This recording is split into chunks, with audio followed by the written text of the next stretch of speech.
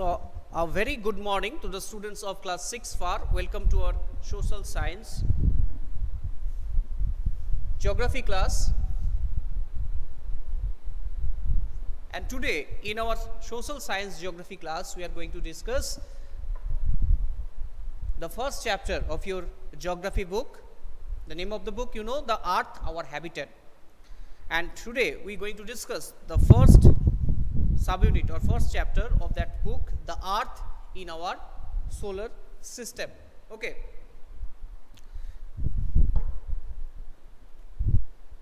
So before starting the class, all the students are requested to mention their name in the chat box. I will take your attendance from that portion. Right now there are 13 students present in class 6 FAR. So all of them are requested to mention their name and presence in the chat box. And quickly open your book at page number 1.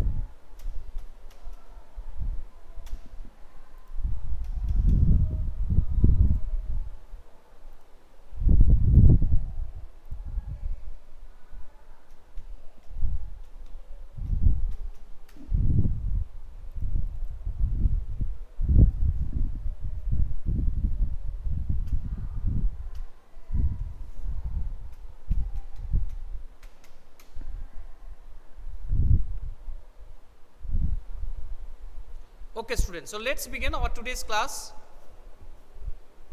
Okay, all the students are requested to mute their microphone, Rupsha and others. Okay, 17 students joined. So all the students who have joined recently are requested to mention their name and presence in the chat box. I will take your attendance from that portion.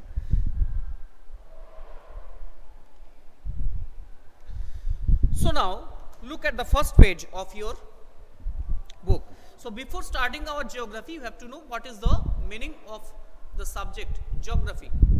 Why we should read the geography? Because geography is the study of places and relationships between the people, our planet Earth and the solar system and their environments. And geographers explore both the physical properties of our planet Earth and Earth's surface, as well as the human societies spread and living across it. Okay, so let's begin the first chapter. So how wonderful it is to watch the sky after sunset. So one would first notice one or two bright dots shining in the sky. Soon you would see the number increasing with the night. And what happened? You cannot count them anymore. After a certain time you cannot count, because they are enormous, countless, and the whole sky is filled with tiny shining objects. Some are bright, others are dim, and it seems as if the sky is studded with diamonds. They all appear to be twinkling, but if you look at them very closely, very carefully, you will notice that some of them do not blink. do not twinkle as others do. They simply glow without any flicker, just as the moon shines. Along with these bright objects, you may also see the moon on the most of the days in the night sky. However, the moon appears in front of you in the night sky in different shapes, in different pattern. And you can see the full moon only once in about a month's time. It is called a full moon.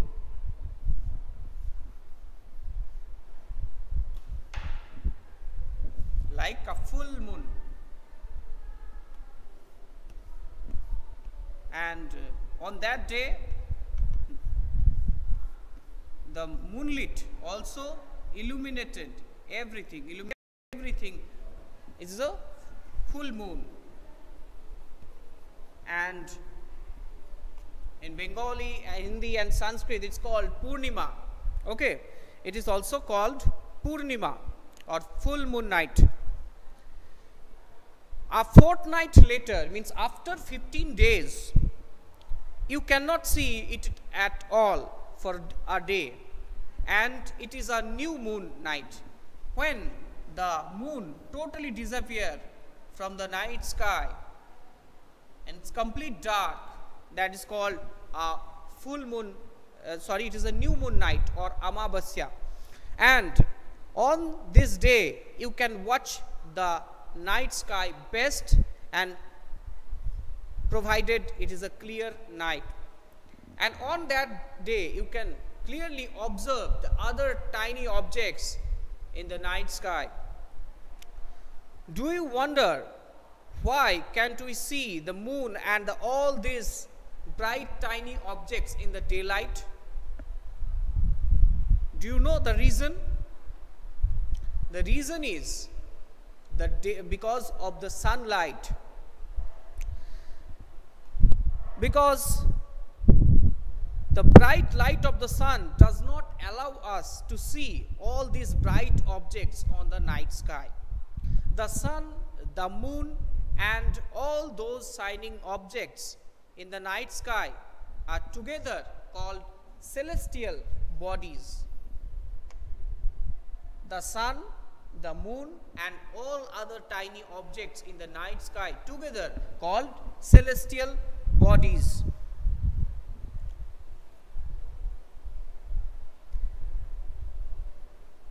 Those bodies are natural objects, are visible in the night sky. They also called the celestial bodies.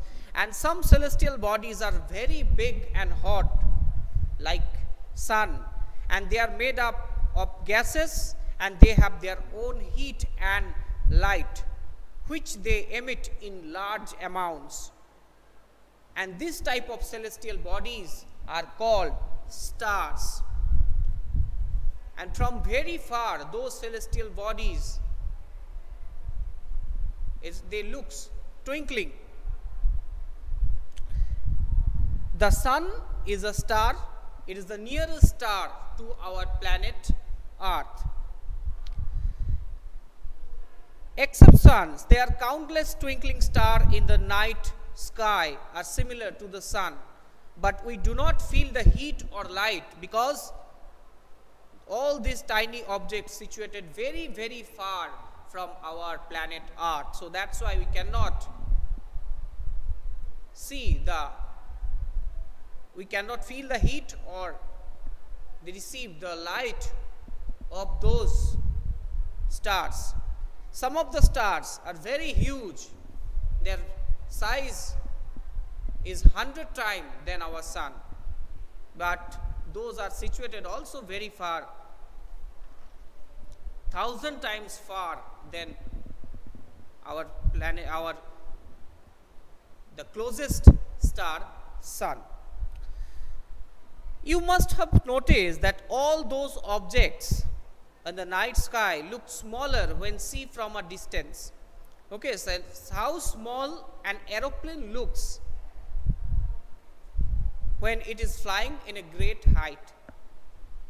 So I think some of them and most of the students, they have seen the aeroplane, the size of the aeroplane, how big it is. But when the aeroplane is flying, it looks very small,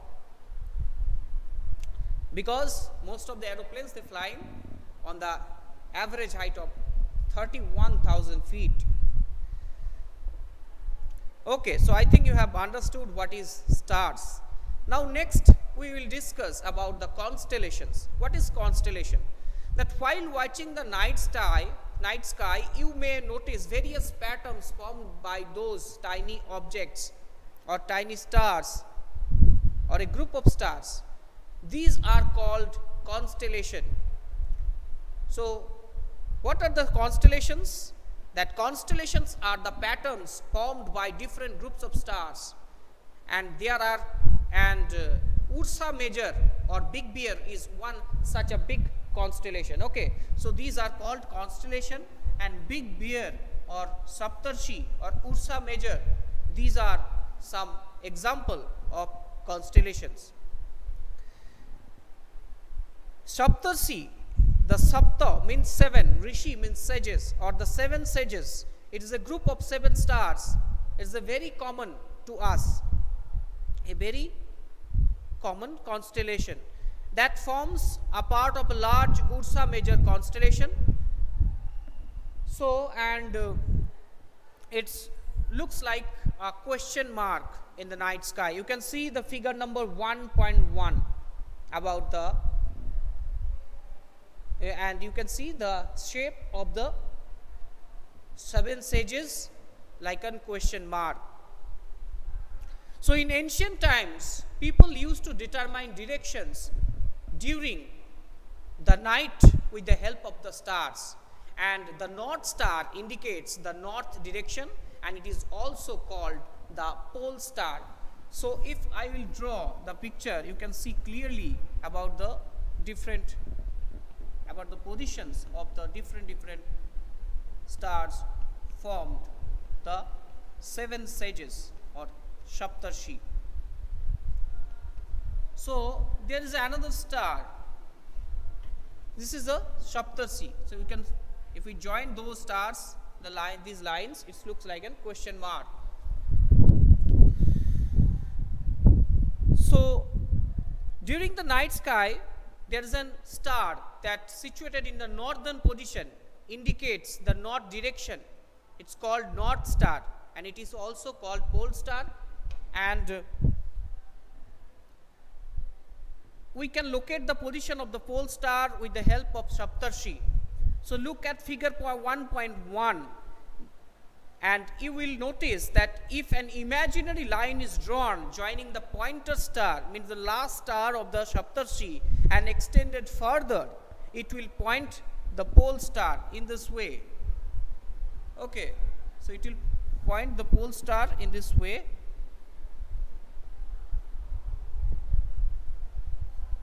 If we increase the pointer star, so directly the line touched the pole star. Okay, this is obviously, those lines are imaginary lines. So in this position, you can see the pole star in the north direction of a clear night. Some celestial bodies also do not have their own heat and light, and they are lit by the light of the suns. Such bodies are called planets. Okay, such bodies are called planets. Those celestial bodies don't have their own light and heat, and illuminated by the light of the stars, like planet Earth is an planet illuminated by the light of sun, and day and night, and day occurred because of the light and heat of the star sun. So the word planet comes from the Greek word planetai, and the planetai means wanderers. So the earth on which we live is also a planet, you know, then it gets all its heat and light from the sun, which is the nearest star of our planet. So if we look at the earth from a great distance, like the moon, say the moon, it will appear to be shining just as the moon.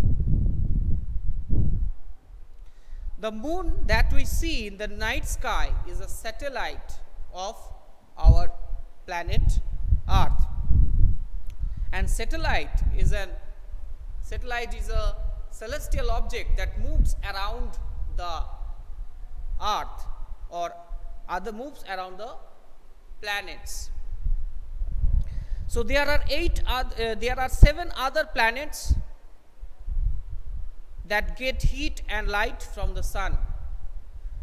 Some of them have their own moons too, and moons can be more than one on those planets. Okay students, so next day we will discuss about the solar system and the different planets and their distances from the sun, and also about their moons, means the satellites. So if you have any question from this subunit, the first subunit, you can ask me.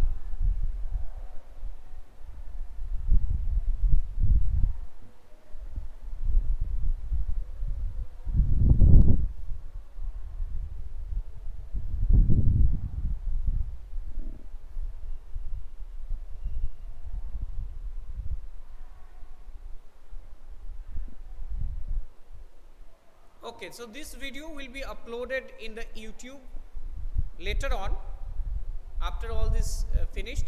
I think in the afternoon it will be published in the YouTube. And 18 students present. All the students, again I am telling you to mention their name in the chat box. I will take your attendance, like Ankita, Arush, Arya, Avipsha, Ismat, Jehan, Lavani, Navamita, Nandita, Prithviraj, Rahul, Rupsha, Sampurna, Sayon, Shomik, Shomili, Shubham and Ronak.